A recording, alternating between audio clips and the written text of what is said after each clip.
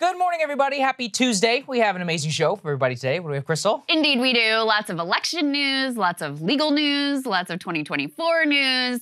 First of all, I'm sure you guys saw us our dueling speeches in Pennsylvania over the past several days with President Biden and former President Trump, both the kickoff to the launch to the midterms, the final stretch here, but also kind of the unofficial kickoff for 2024. So we'll start with that. We've also got some legal updates. The judge sided with the Trump team, is saying, yes, let's go forward with a special master.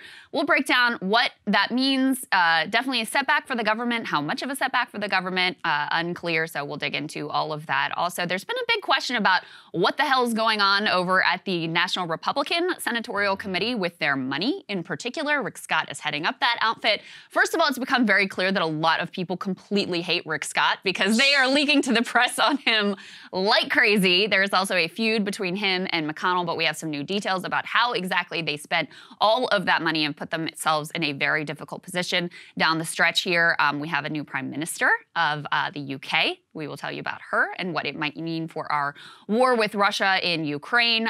We also have an update out of California that is actually potentially very positive. Last week, I told you about how they were considering something called sectoral bargaining for the fast food sector, where basically all workers at fast food restaurants, large chains, would be able to be subject to the same conditions negotiated at the statewide level, so everybody's wages would be lifted.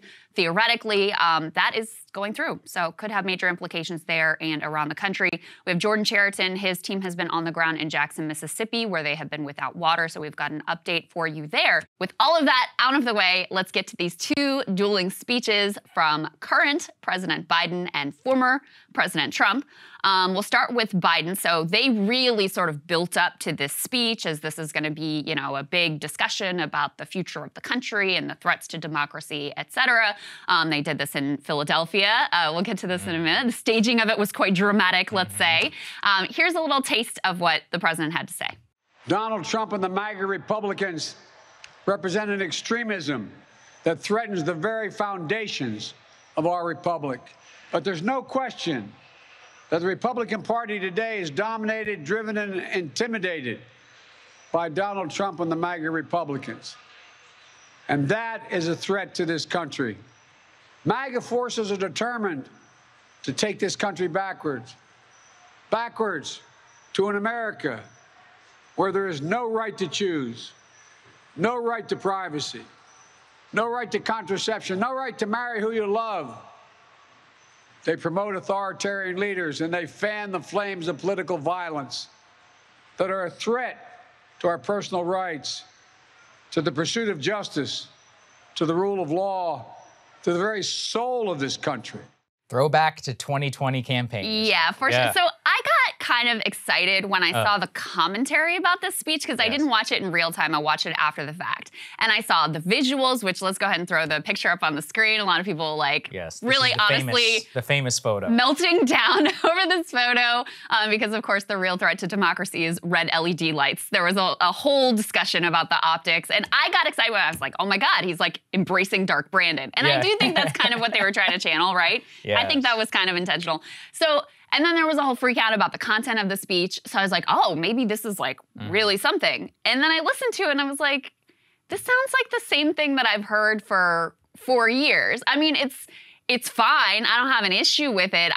There was a major meltdown over the speech, over the optics around it, over the whole thing. And I was like, my problem with it is just sort of like, not actually that powerful of a speech and just similar banal language that we've heard for Democrats for years This is just the clear banality of, I mean, listen, we did this in our last show on Thursday. This is the correct strategy if you're Joe Biden. You do not want to run on the economy. You do not want to run on inflation to the extent that you've had limited political success. You know, CHIPS Act, the Inflation Reduction Act, all of those other things. As we've all said, that's very likely not to move the needle. What moves the needle? It's getting people to come out and vote against something. And by getting people to come out and vote against Trump, that's how he got elected to the Oval Office. So he is returning right back to that frame. We've got Trump at the top of mind. We're going to be talking about Trump here in this show. Trump himself very happy to embrace this because it helps solidify his hold over the Republican Party. And Ben Shapiro's analysis, I think that we brought everybody last Tuesday, is eminently correct, which is that the more that you make this about personalities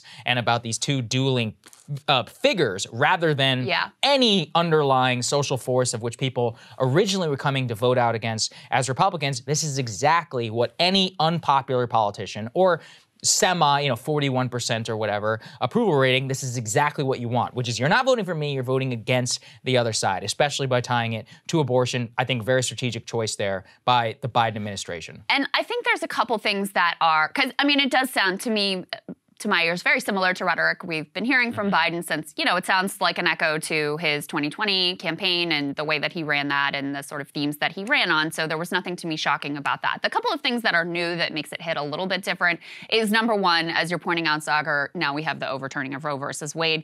So that gets layered into making the case that Republicans are outside of the mainstream, that Republican elites and the elected officials and Trump are sort of, on the extreme fringe. So that's sort of added into it. And I think does give the argument more heft, because we are seeing, and we're going to cover this more in the midterms block, the way that women have been extraordinarily moved, and it really has shifted the ground, that decision. The other thing is, I mean, last time Biden was running, we hadn't had Stop the Steal yet. We hadn't had January 6th yet. We hadn't had fake electors schemes yet, and all of that part of our history now. So I do think that that sort of changes the context and the backdrop for it. But look, we know that as much as I would love for them to be running on an affirmative vision, Democrats haven't told us what they would do if they win, if they manage to keep control of the Senate, if they manage to add a couple seats and have a crack at doing something bigger than what they were able to do with Manchin and Sinema by basically running the show. Republicans also haven't told us what they're going to do. So I do think that it's an effective argument. I think it's the argument that has led to Democrats having a shot at keeping control. But I found the like panic attack over it, I found it kind of amusing. And there were a lot of people who were like, oh my God, the norms and the guardrails, who, when it comes to Trump, they were like laughing at the pearl clutchers for the same thing. Let me just say this. Anybody who's like, oh my God, he used the military. You ever heard of the Mission Accomplished speech by George W. Bush? Like, I'm just going to say, like, these norms were shattered a long, long time ago. And this also just gets to,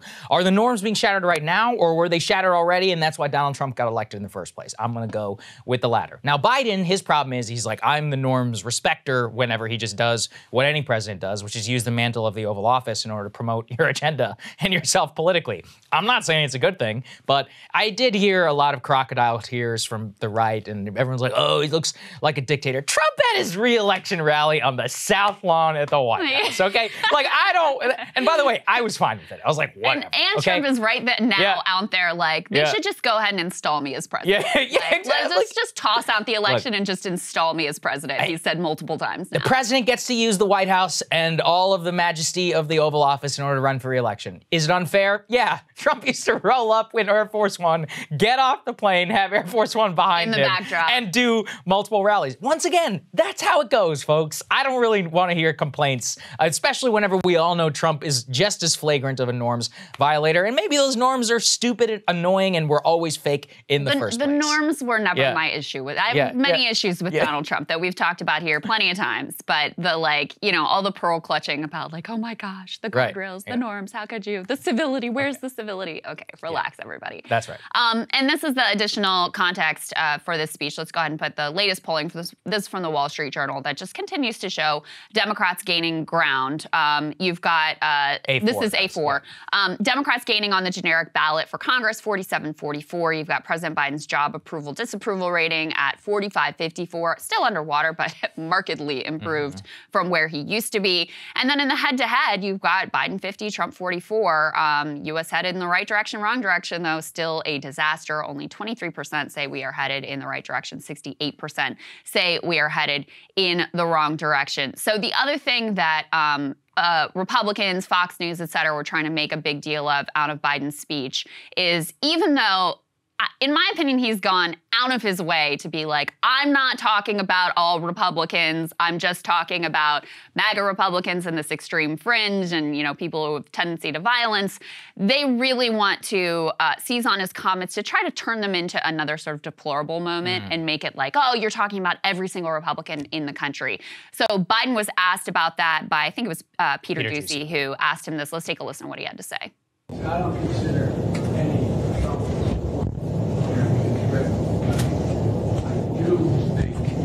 anyone who calls for the use of violence fails to condemn violence when it's used, refuses to acknowledge that an election has been won, insists upon changing the way in which the rules can count votes.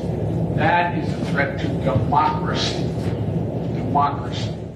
So he says there, I don't consider any Trump supporter a threat to democracy. I do have a problem with people who, support violence. So getting a lot of questions on this. Again, this is the thing that a lot of Fox News types are sort of seizing on to say, oh, he hates all of you, and he's saying you're all fringe and that every Republican, and he does have to continue to make it clear that's not what he's saying, because they definitely want to make that case that, like, they just hate you and think you're evil and think you're extreme, et cetera, et cetera. But in my opinion, he made it pretty clear in the speech that's not what he was saying. Beyond even that, beyond a strategy, that's the smart thing to do. I mean, what you want to do, and I'm not saying it's moral, what I'm saying is that it's not like Republicans haven't said that a vote for any Democrat is a vote for radical left policy. That I've watched and lived through the last several of these campaigns. Being divisive is good for politics. I'm not saying it's good for the country. What you want is to rile up your base, get the people who are against whatever's happening, cast everybody who is even marginally connected to that movement as extreme, and then say a vote for me is the vote for normalcy. It's the candidacy and the tactic that has been used by both major parties for basically the last 25 years. It was used against George W. Bush, against John Kerry. It was used by W against the Al Gore campaign. Gore used it against W. 2008. That's exactly what the McCain campaign went really against Obama. Comes actually from the Newt Gingrich playbook in the 90s. Yeah, it's like the 94 he was really era. sort of like the pioneering figure in this, right, and sent out a famous memo that said, describe your opponents as anti-family, as anti-child, as anti-American. So it really stems from those sorts of politics, and I think does again illustrate just, when as long as Trump is at the center of our politics, like, he is going to be the central dividing line. It works very well for him within the Republican base. It doesn't work out particularly well for the Republican Party as a whole. We saw that in 2018. We saw it again in 2020 when they, lost the White House. We saw it very much in those two Georgia Senate races where Democrats are then able, by this narrow margin, to gain control. And I think you see it now, where I have no doubt if Trump was not such a central figure to the election right now, Republicans would be in a better spot for the midterms. Again, Dobbs and overturning of Roe versus Wade has also been a major part of shifting the ground towards Democrats, but I think Trump is further complicating the situation for the Republican Party right now, and y'all better get used to it, because he is definitely not going anywhere. His candidates, by and large, won their primaries. They are at the forefront of the Republicans' efforts to take back both the House and the Senate, and as we're about to get to in a moment, he is now out on the stump campaigning for them. Yeah, I mean, look, 80% of the people who voted in the Republican Party to impeach Trump are now gone. They're either retired or got their asses kicked out of office. So you tell me who's in charge. And as long as he's at the forefront, as the Dems ran against Trump in 2018 and in 2020 and 2016 as deplorables, these people, are with him, extreme, why wouldn't you do it again? I'm not, obviously it didn't work for Hillary, but it worked for Joe Biden. It worked in 2018. For the midterms, they have a decent hit rate. The problem is it guarantees pretty much a close election, more divisiveness, but this is always the thing. It's like, is Trump the cause? Is he the effect? I would say he's both, right? But the fact is, he's here to stay. And the way he gives his speech, I mean, look, we're about to talk about it, but it's not like you see anything all that different on what's going on there. Cable news is ripping us apart, dividing the country, making it impossible to function as a society, and making it impossible to know just what is true and what is false. But the good news is they are failing and they know it.